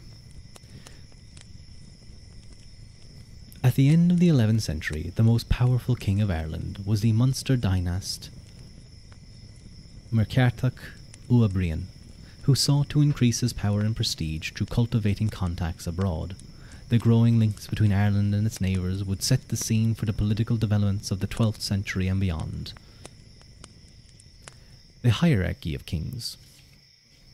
Kingship in early medieval Ireland was a multi-layered affair, with petty kings being tied in relation of dependence to greater kings. At the bottom of the scale of the king were the kings of one tua. The legal definition of a tua was a small but distinct community with its own king, its own church, a poet, and an ecclesiastical scholar. There were more than 150 tuatha operating in Ireland at any one time, between the 5th and 12th centuries. Above the petty kings of the tua was an over-king of plural tuatha, who wielded power through his recognised position of lordship over lesser kings. At the top of the scale were provincial overkings. Ireland was divided into provinces in the early medieval period, and there was actually 5 back then, not 4 as there is now. Munster, Leinster, Ulster, Connacht. Oh, sorry, this is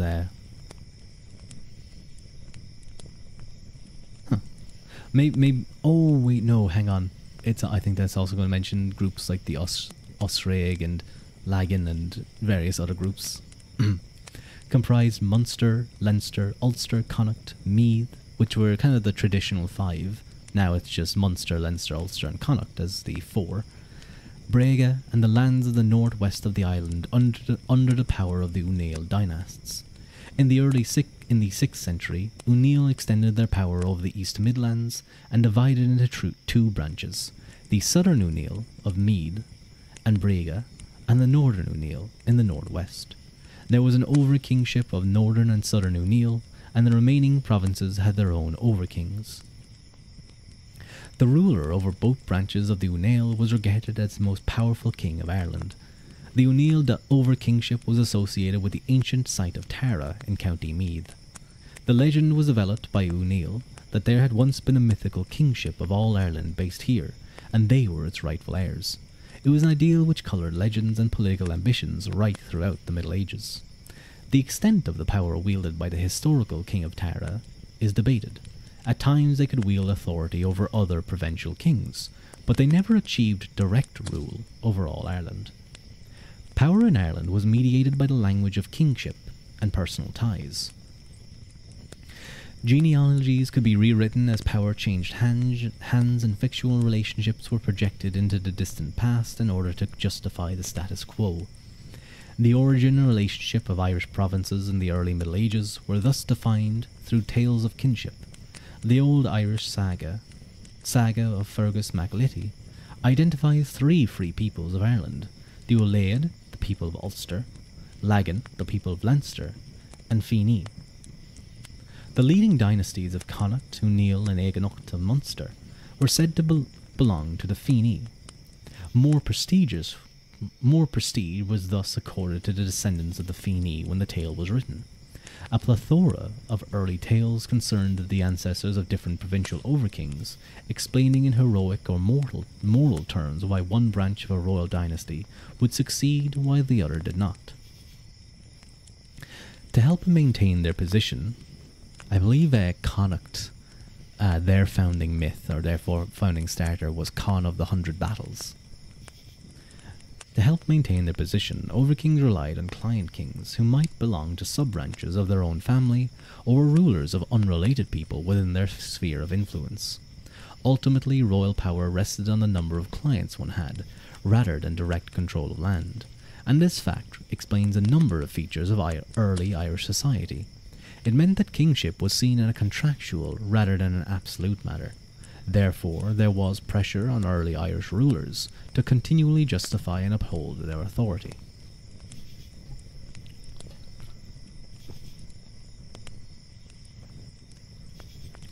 The practice of power. The nature of kingship can be explored through early medieval chronicles, biblical literature, laws, gnomic literature, sagas, and poetry. Power was displayed in public events, most symbolically, in the act of inauguration at royal sites, but also at assemblies and through the exercise of royal prerogatives such as the exacting hospitality from clients and making legal judgments. The king also relied on his retinue and the work of poets and craftsmen to make his court a centre of cultural and political life.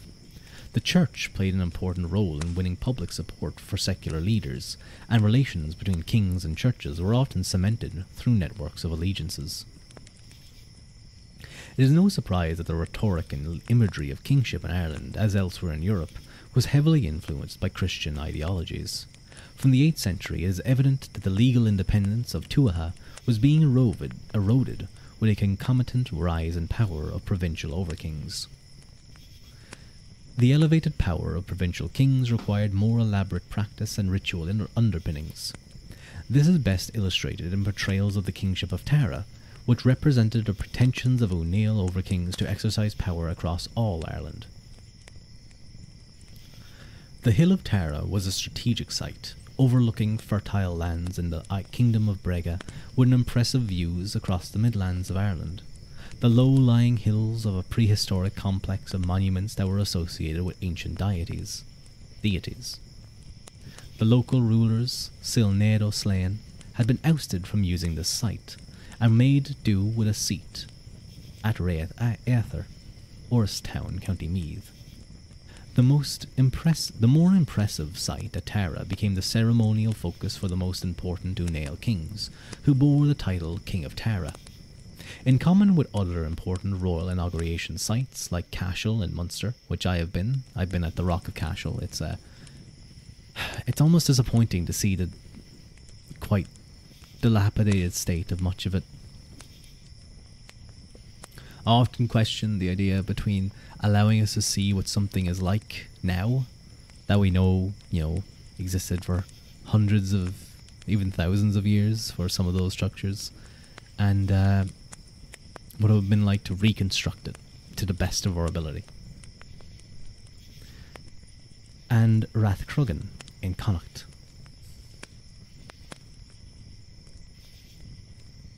That might be Cruag. Yeah, Cruag. The rich archaeological landscape at Tara endowed kings who were inaugurated there with an aura of ancient respectability. There is no detailed account in the inauguration of a historical king of Tara, although tales of king-making ceremonies here are enshrined in medieval sagas. These associate the inauguration of a king with the celebration of a feast and demonstration of worthy qualities of military power, generosity, truth, and good judgment. In literature, the royal inauguration represented a union between a king and his kingdom. Thus, the leader was presented as a mediator between the society he ruled and the natural forces of his territory. Sometimes this was characterized as a marriage between king and a goddess who embodied the sovereignty of the land. In the reign of a good king, it was believed, the forces of society and nature would be in harmony, and there would be abundance and prosperity. As institutions of kingship became more Christianized, the pagan and prehistoric associations of Tara were marginalized. In the life of St. Patrick, penned by Mirchu in the 7th century, Tara was presented as a site of dramatic confrontation between St. Patrick and the Druids of Logair MacNeil, king of Tara, where the saint was victorious. From the 7th century, another site at Telltown, north of Tara, was favoured for assemblies. This prehistoric mound lay near Donapatrick, an important early church named after St. Patrick. The meeting at Telltown aspired to be an annual event. It was noted in the Annals of Ulster, where the assembly was not held in the years 873, 876, and 878. Assemblies were integral to the workings of early Irish kingdoms. According to the 8th century law text Crith Gablach, an assembly or onach was where a king could form treaties, issue edicts, and order military levies. These gatherings became a magnet for other activities, including sport, entertainment, and trade.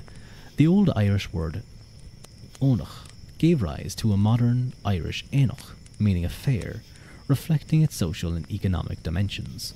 These assemblies could operate at a level of a tuatha or major province. The one at Telltown was the most famous. Meetings between kings also happened at provincial or national level. An important example is the Royal Assembly, the Rigdal, held at Beer in 697 at the border between Munster and the lands of the Unail. This was combined with a synod at which kings and clerics cooperated in the promulgation of an edict, Cain Adomnean or Lex Innocentium, Law of the Innocents, which sought to protect non-combatants in war and to boost the authority of the Church of Iona.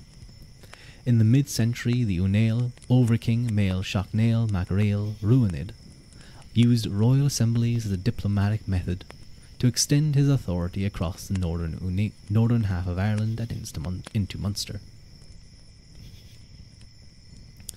Assemblies, Onig and Rigdala, were thus not only a demonstration of royal power, but also a means of resolving political tensions and avoiding conflicts. Assemblies were occasions where laws might be promulgated. The word rechtig describes a legal enactment by a king made in special circumstances. The term could cover royal and religious edicts to legal pronouncements intended to strengthen existing laws at times of social stress. They could bind all those under the authority of the king, and sometimes it reflected the relationship between a king and a church in promoting the laws of a particular patron saint. Kings had legal functions beyond the issuing of edicts, and although they were limited in scope compared to the legal prerogatives of Carolingian or Anglo-Saxon kings. A king could afford legal protection to subjects who came to his court seeking sanctuary, and his testimony had the highest status in a legal case. The king's household also acted as a court of appeal for his subjects. He could settle disputed legal matters directly by acting as a judge, or he might defer cases to a professional judge or advisor. The fairness of a king's judgment was treated as an essential feature of his leadership in literature about kingship. Ill consequences of a natural, human, or supernatural variety was said to result from bad judgment. A variety of sagas, law tracts, and wisdom literature highlighted the importance of royal justice, or fear flahamon, that will bring not only harmony to his people but also good luck and abundance in the natural world. The notion of justice extended beyond legal judgment to other aspects of a king's conduct. There were taboos that certain kings must not break, indicating expectations of royal conduct, and endowing the figure of a king with a supernatural mystique. The law tract, Crit Goblach, is even specific enough to outline what a king should do on each day of the week, judging legal cases on Mondays and Saturdays, drinking ale on Sundays, playing board games on Tuesdays, hunting on Wednesdays, sex on Thursdays, and horse racing on Saturdays. In practice, it seems unlikely that the life of a king was so neatly compartmentalized. The laws prohibited kings from losing their honor by engaging in manual work, fleeing from battle, or engaging in or tolerating other acts that could damage their reputation. It was also incumbent on the king to never be alone. Kings relied on the support of kinfolk, advisors and allies, and subjects to succeed. These relationships were exercised through mutual exchanges of gifts and goods, services and protection. The reciprocity was not, however, equally balanced. Those at the top of the hierarchy bound those of lower status into a contract where they expected to receive more over the long term than they gave. The resulting accumulation of wealth, labour and military resources underpinned royal power. To exact their share of the bargain, kings and their retinues did not reside in one place, but travelled in circuits. Their subjects provided hospitality, which provided the royal household with its day-to-day needs. Laws attempted to regulate what the king and his retinue were entitled to receive. However, there is a lack of consistency in written accounts, which suggests that these obligations were negotiated from time to time. According to the law text Crit Goblach, the king of Atua should be entertained with up to 12 men while travelling on public business, while a provincial king might have a retinue of 30.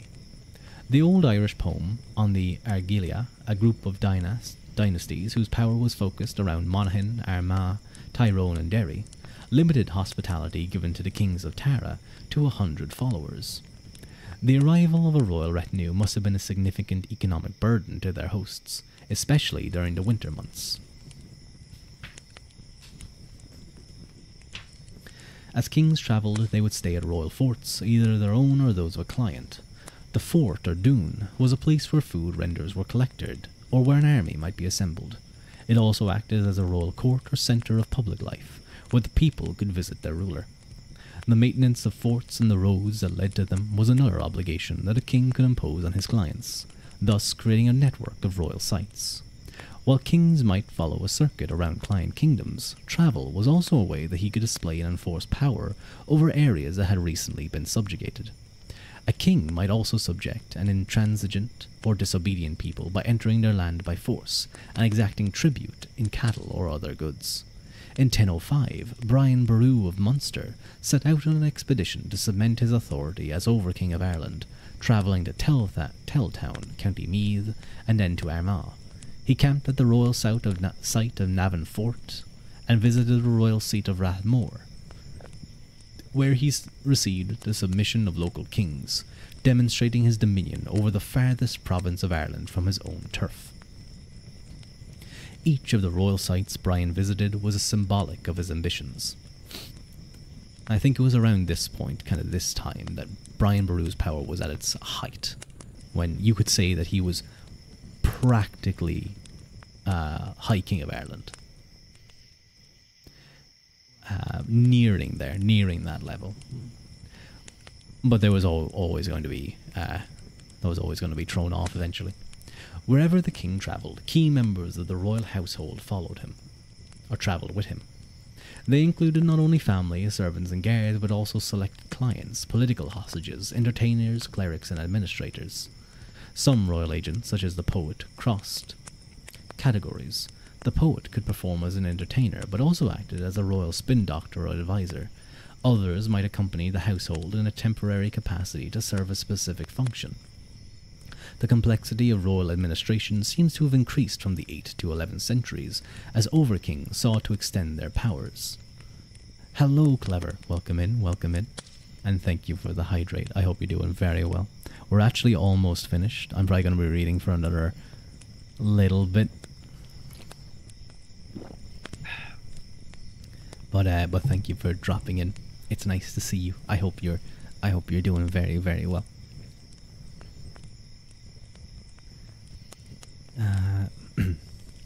The 8th century text, Frefola Rig Cashel Fri Tuaha Moman, depicts the court of an overking of Munster staffed by officials from subordinate kingdoms. The Rechter, an official who might serve as a steward or revenue collector, is mentioned in law texts. From the 11th century, the Rechter, yeah, that's probably it, Rechter, Teure, maybe. Rechtteure. Yeah, Rechtteure, that's it. Was important enough to be mentioned in chronicles. They could also act as a royal agent outside of royal households, presiding over a fort or town. Advisors, commerly, for kingdoms are also recorded, as are murig, whose duties might include overseeing royal property, enforcing agreements and holding hostages. A muira could also act as a remote agent or royal authority, operating in a specific district. Sometimes these officials were combined with high ecclesiastical positions. For example, Muireadach, son of Donal, is recorded as deputy abbot of Armagh, chief steward, Ard Mayor of Southern O'Neill, and chief councillor, Cain Ad Cormach of Brega, at his death in 924. It kind of makes me think of like those guys who are directors and like on the board of directors for like 20 different companies, all in like different sectors, where I think like they can't get any work done. They probably just spend all their time reading like a couple of reports on the company and attending the directors' meetings. From 9th century, overkings might appoint a deputy to wield authority over during periods of absence from their home kingdom. The term Éire is first recorded from 960 as the title for a viceroy. By the 12th century, the term was shifting to identify petty kings who could be treated as hereditary local governors for their overking. As the power of the overkings grew, they increasingly interfered in the affairs of their subkings. For example, they might take executive decisions in matters of succession or dividing territories. In the mid-9th century, Mael Shachnail Mac Mael Ruadh laboured to turn the ideal pan-Irish hegemony of the legendary King of Tara into a realistic ambition. His military interventions in Munster and Ulster in the 850s extended the power of the Unail. Nevertheless, the failure of the future Unail kings to secure tight control over Munster, Connacht, and the rich resources of the coastal towns ruled by Viking dynasties heralded their eventual decline. And one could say, and I've seen it very well argued, that the success of the Unail in pushing back any of the Vikings from landing in the Ulster and kind of their territories mainly may have contributed heavily to the fact that they weren't able to more easily gain control over those very lucrative and very capable warriors.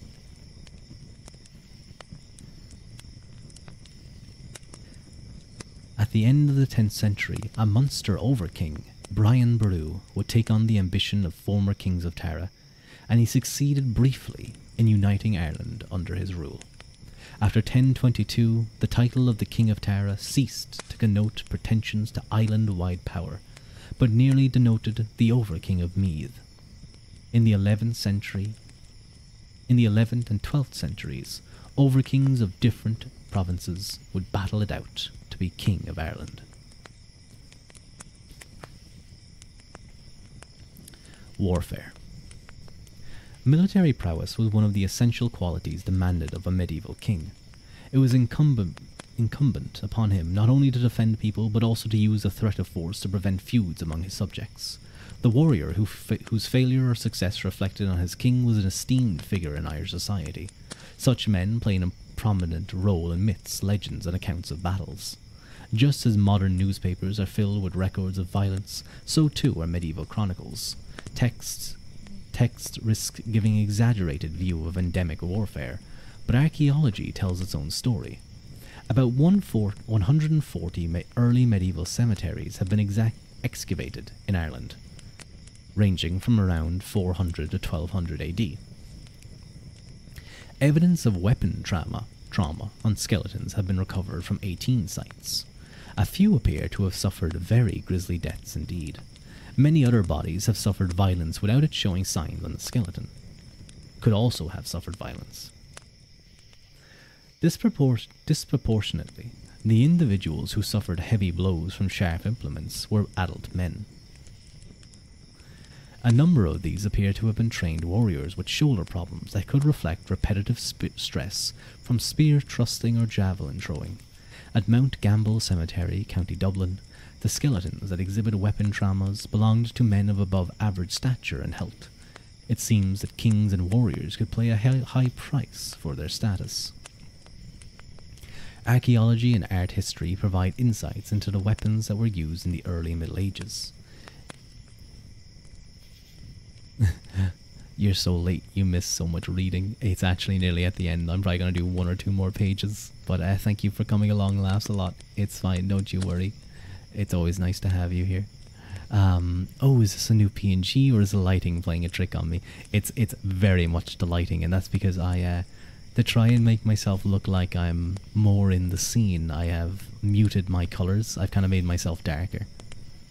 Actually, no, I didn't mute my colors. That would be like vibrancy or hue. I just turned down the brightness on my thing to make it look like I'm kind of in the dark a little bit more. You need to head to bed soon. Teaching tomorrow. Ah, I see. Yeah, I need to go to bed soon as well. There is a thing, and I'll give you guys a little bit of Rua news. Summer holidays are almost over. Oh, and you have to work like the rest of the world. I got an update on my models rigging, and it looks really good. Oh my god, it looks so good. I'm so happy about it. And I just got a thought about it, because there is like an app or a feature you can add to your live 2D model that sort of puts them into the scene. It kind of helps, like shadows and light from the scene will show up on them. I don't know how it does it, but it's basically just something that makes you look more natural on the scene. So you're not just like this bright character on like a dark scene or something. And it makes the light sources look a lot more like you're actually standing in front of the light.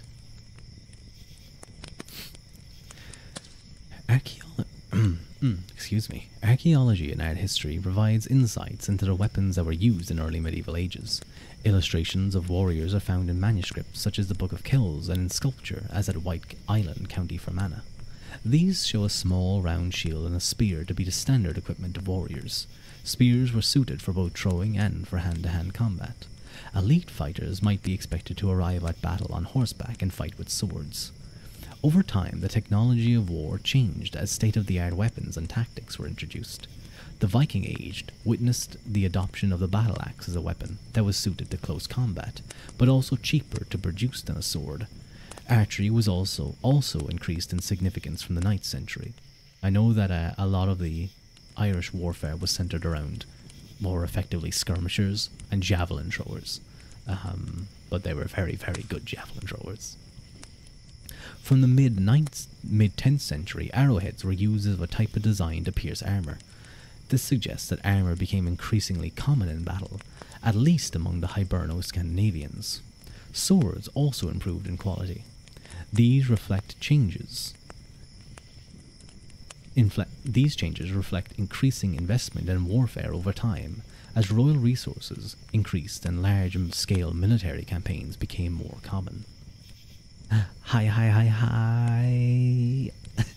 Welcome in, Lapis. Welcome in. Sorry, Caps. No, I thought you were just happy to see me. I thought you were just happy to be here. How you doing, Lapis? I hope you're having a very good week. I hope it's going nice and quick for you. You are all cute. Everyone's coming in at like the last moment. We're almost gonna be finishing up soon. I might talk for a little bit though. I can definitely talk for a little bit. But I'm just gonna finish off this section. It's like a page and a bit. At the beginning of the period under discussion, the mobility of Irish warriors at sea, as well as at sea, was well known due to their attacks on post-Roman Britain. The British writer Gildas refers to them travelling in coracles. The military levels recorded in Munugidish Senchosa for Nalban, a text compiled in 10th century from 7th or 8th century materials, suggests that the ability to mobilize troops by sea remained important in Gaelic coastal communities, and occasional references to fleets are found in Irish chronicles during the 7th and 8th century. It's okay listening to your reading, even if it's just a few minutes is always a pleasure. Oh, thank you so much, Lapis. Well, I hope it helps you relax like little Ruadh over there. Ruadh comfy, sitting on his little log, warmed by the fire. I hope that's how all of you guys can be. Scandinavian settlement in Ireland in the 9th century provided advanced maritime technology. A plethora of records from 830s to the 850s suggest that longships frequented the coasts and inland waterways of Ireland. Each of the coastal fortresses established by Vikings seems to have had its own fleet. This development may have spurred Irish kings on to improve their own naval capacity, not only against the Vikings, but also in the field of interprovincial warfare. And this would be very important because there's a lot of waterways in Ireland, so if you could have quick strike forces and raiding groups along these riverways, it could definitely be very handy. The increasing use of naval warfare among the Irish is noted from the late 10th century. The construction of Scandinavian-style ships in Ireland in the mid-11th century is indicated by the find of the warship Scudalev II scuttled in Roskilde Forge, which was found to be built from Irish oak. The fleet of Dublin was probably the best in Ireland, and during the 11th century would be engaged from time to time in overseas campaigns.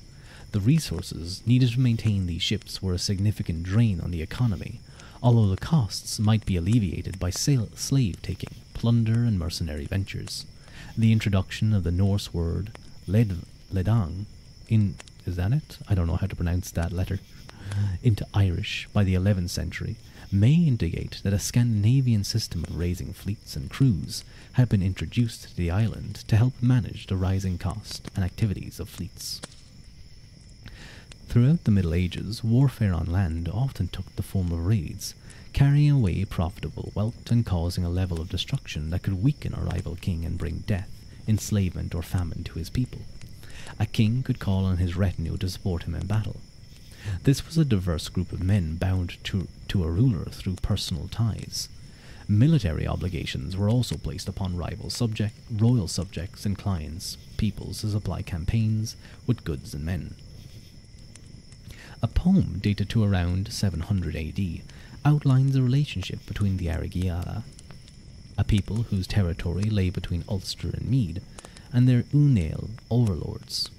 The text indicates that contingents were supplied and led by the kings of client peoples. As overkings became more powerful from the 9th century, the potential size and reach of the campaigns increased. Professional warriors or mercenaries might also be employed to gain an advantage in battle. These included Viking warriors. Relations between Hiberno-Scandinavian ports and Irish kings were conditioned by the latter's need for military resources. The fleets and militias of Limerick and Waterford aided the rise of the Munster overking Brian Boru in the late 10th and early 11th centuries. The emergence of new terms, Oglachas, to describe warrior service, and Torastal and Enarad as payments given for military service, by 1100 AD, suggests the increasing specialization of military activity. The 11th century also witnessed increasing investment in fortress building and bridge building to secure lines of communication and defense in large-scale wars. Violence was often part of a wider strategy for political control that could include alliances against an enemy, assassination of high-status opponents, interference in dynastic succession, and winning the support of a powerful ecclesiastical figure. The threat of violence could bring rival parties into a treaty, and churchmen sometimes served as negotiators in these agreements. The Church of Ireland had a mixed relationship with violence. On the one hand, it issued regulations intended to inhibit violence and the moral chaos that could result. The best known of these is Cain Adamnaean or Lex Innocentium, or the Law of Innocence, which was issued in 697. The purpose of this law was to help protect women, children, and clerics from violence by imposing fines on their killers. On the other hand, rivalry between religious houses was also a cause of armed conflict. The stereotype that churches were unarmed targets for Viking aggression from the late 8th century should be qualified. Battles took place between churches, particularly during the late 8th and early 9th century, including conflict between the supporters of Clonmacnoise, County Offaly, and Birr, County Offaly, in 760 AD. Those were some tough old priests and monks. Damn. The wars may have reflected the growing wealth of the church and increased competition, perhaps induced by the working out of a system of territorial jurisdiction. As churches were bound up with political order, they also became embroiled in the conflict of kings. The raiding of churches is a recurrent feature of Irish warfare during the Middle Ages. It was not an innovation introduced by Vikings. In the growing scale of interprovincial warfare in the 11th century, leading churchmen, including the Abbot of Armagh, became powerful allies and arbiters of peace. The next chapter, or not next chapter, but the next section of this chapter deals with local histories, and it looks like it's going to talk about various specific groups. So the O'Neill, the Northern O'Neill, the Southern O'Neill, and Ulster. And it looks like it's going to talk about a lot of the specific groups in those areas. So I think that'll be a very interesting read. But for now, I'm going to give my voice a rest. It's been almost roughly 2 hours of reading. And I hope for those of you who are either here from close to the very beginning or joined halfway through, or even for the last couple of minutes, that you guys were able to enjoy and relax and hopefully maybe learn a little bit of something. Or maybe you just had me on in the background as some kind of nice sounds, I don't know. And thank you, Lastlon, for the Hydrate Redeem. I was just picking up my water bottle.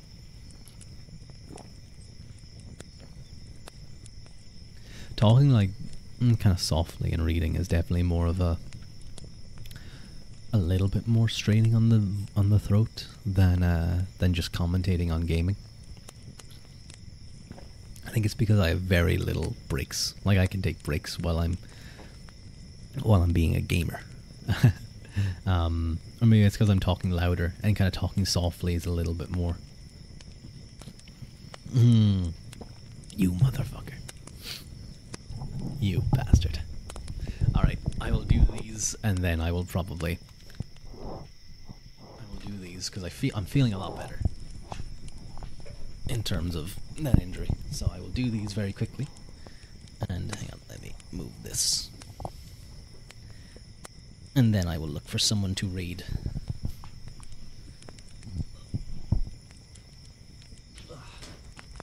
One, 2, 3, 4, 5, 6, 7, 8, 9, 10, 11, 12, 13, 14, 15, 16, 17, 18, 19, 20. Ugh. Nice easy 20 push-ups. You forgot about the injury. It's a lot better, I will say. I think the 2 days of rest that I gave it, I didn't even actually know 3 days of rest, definitely helped. Like I was in the gym today, taking it very light, taking it very easy, but no, I'm not a stinky cheese. I had a shower after the gym today.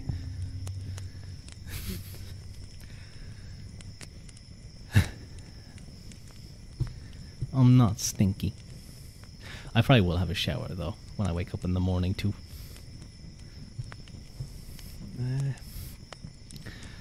Who's doing something?